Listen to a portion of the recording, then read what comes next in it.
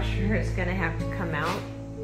And you could tell by looking, somebody that's 6 foot's not gonna hit it every time they walk over here in the middle of the night to get a glass of water and forget that it's there.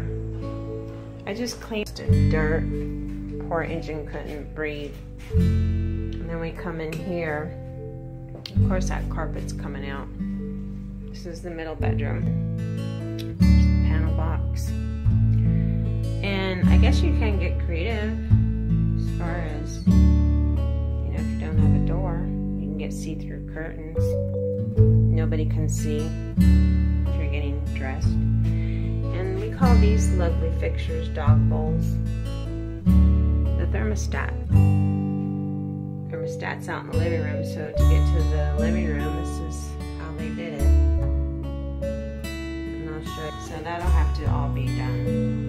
But when you come into the house with the vaulted ceilings in here, it looks much bigger. And we're gonna get going. Right, handsome husband, so that he can have dinner. I'm doing both right now.